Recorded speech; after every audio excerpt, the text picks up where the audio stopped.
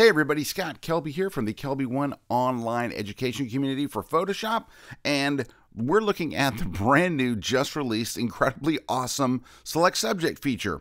So take a look at the image that we have right here, and if this image looks familiar to you because it was the actual cover of my Lightroom book, my last Lightroom book. Okay, so if we were going to make a selection of this, of course, what we're worried about is all this stuff here, all this edge detail, and before we even got to the hard stuff, we had to make an easy selection. We had to go and get either the magic wand tool and try to select maybe the chair rail background and do all that stuff first. Here, let's click all these areas. You'd either do that or you'd go and get the quick select tool and you would select as much of this as you can.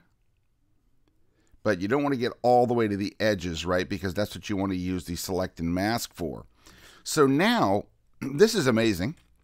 Adobe's using machine learning to be able to let you do this. It'll do it for you. It'll go, oh, there's a subject, there's a person, and it'll select it for you. Here's how it works. You can go right here, you can click on like one of the selection tools, or if you actually are on the quick select tool, you have this little button called select subject. Just click it, and it does its machine learning thing. Give it a second.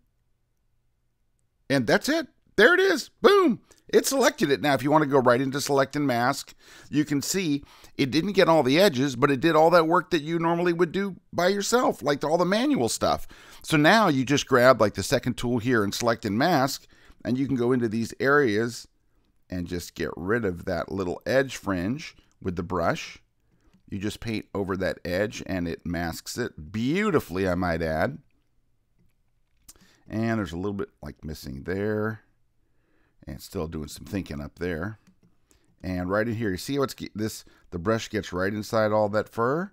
And look at that. You can build a beautiful mask in no time. Look how little, what little it took to do that. It's pretty amazing. And also, hey, while we're here, if you have a decontamination problem, you can turn on the decontamination colors checkbox, which you always could do, but now there's a slider for the amount, which is greatly needed.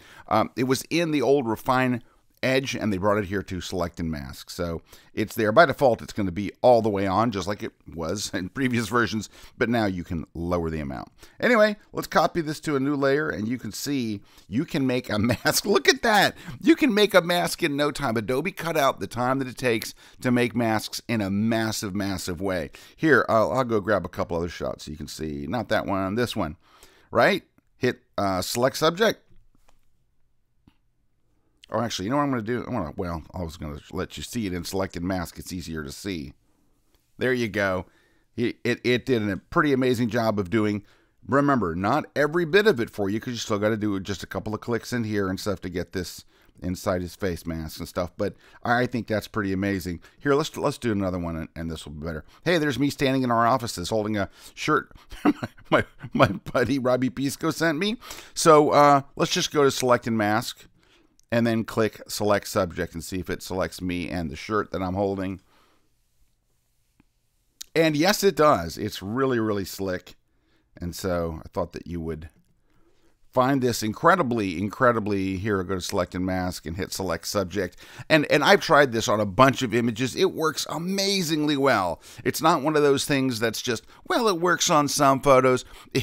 As long as it's not, just someone in the dark, on a dark background, it actually works really well. And then you can take, the second brush here, go in and do your little bit of masking and just mask in the extra hair and whatever else that you need to do here. But it does the heavy lifting for you. So thank you, Adobe. I love this. This rocks. I hope you guys enjoyed seeing it. And hats off to those engineers and the wizards at Adobe for using machine learning to make our selections that much better.